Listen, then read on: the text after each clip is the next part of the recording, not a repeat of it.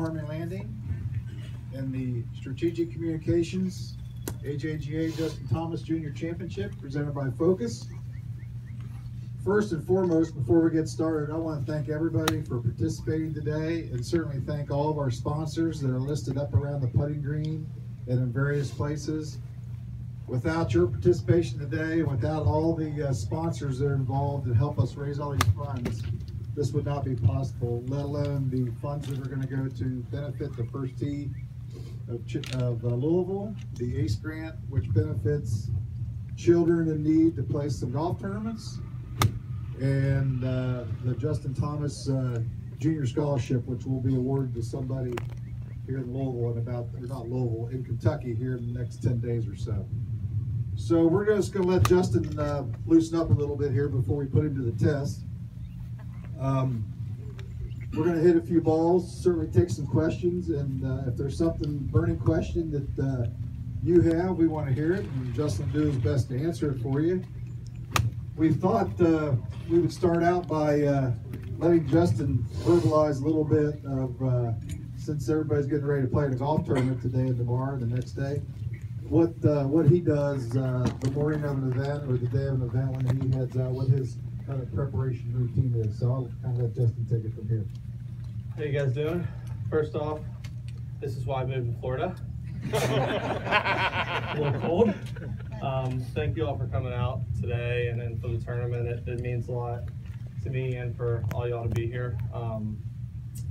It's great to especially have this event not only in Louisville but in my home course. So I hope y'all can enjoy the weekend. But yeah, for everyone's different in terms of warm up and how long they take and what they do and whatnot. But I would say I'm more on the short side of a warm up.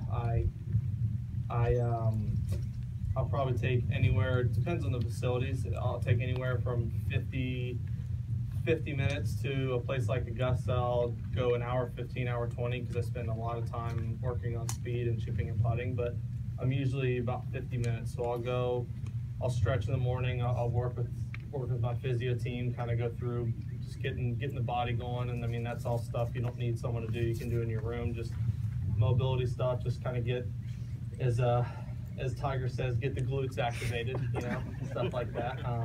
Just kind of get the body going, and I've always been one to struggle in the morning round, so when it gets a morning like this, if I tee off in the morning, it's a little cold, it takes me a while, so that's when I kind of wake up a little earlier and kind of do some movement stuff, get me going. But I'll go eat, and then about 50 minutes or so I'll go out and putt, and I'll take 3 balls when I go putt first, and I'll hit some balls with alignment stick, just kind of working on pat, just some fundamental stuff to start out, and then do that for probably 15-20 minutes, or I'll putt on the stick for a couple of minutes, but then I'll hit putts with 3 different speeds for the 3 balls. If I have, you know, anywhere from a 5 to 20 footer, I'll work on, you know, hitting one die speed, hitting one medium speed, hitting one firm speed, just to kind of get the different feels of when I'm out in the course. Because if I have a downhill putt, I'm going to hit at a lot different speed than I am an uphill putt and being aggressive. So that's kind of stuff where I'm working on in my warm up. And then I'll go chip for 10 to 15 minutes. I'll probably hit balls for 12 to 15 minutes, and then I'll go take 1 ball and hit anywhere from 2 to 6 to 8 putts before I play, and then I'll go to the tee about 3 or 4 minutes beforehand and go peg it. I still got to loosen up a little bit so nobody judge me yet. So if anybody has some questions, why we loosen up, everybody hits the wire. This is my teaching tee. This is where my sister and I spend our days teaching, and everybody always hits the wire once at least during the lesson. So if somebody has a question or something while he's loosened up, I'll certainly be glad to take them. Yes? What's the most unexpected thing on the tour that you just didn't have in your game plan? In terms of what? Like just like during the events, or just during the week? What's it like? Like the most unexpected thing I've had happen, or just like in terms of the tour in general? The tour in general. It's tough. That was a tough one. It was. I mean, yeah, we're opening up strong. Maybe we shouldn't do the question portion. I mean, we're so spoiled, and we're so lucky that, I mean, we get so much done for us that it's hard to have a lot happen. I really don't know. I mean, the hardest part, I would say, and this probably isn't what you're looking for, but managing time.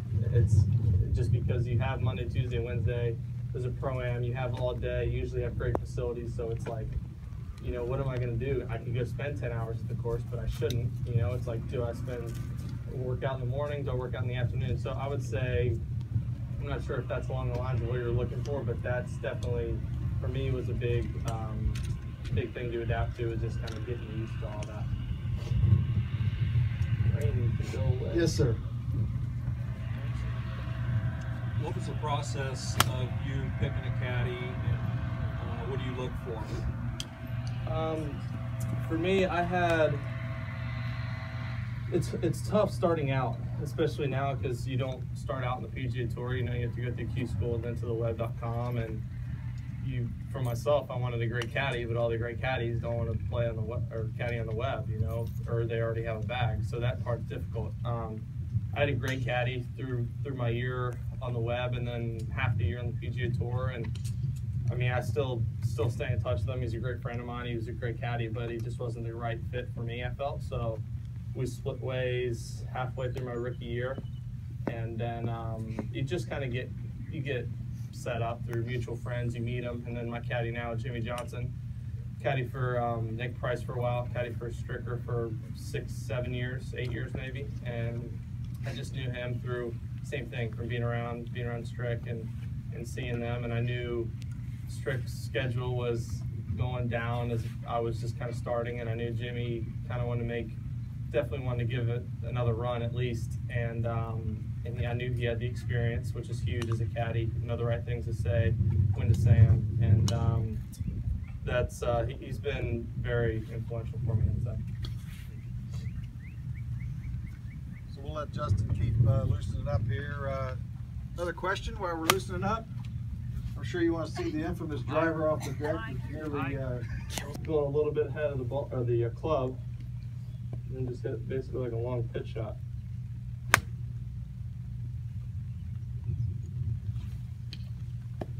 No, I didn't go in.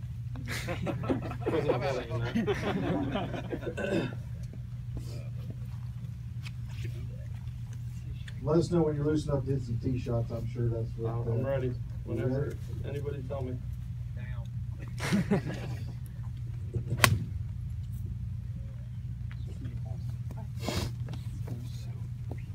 Shadow.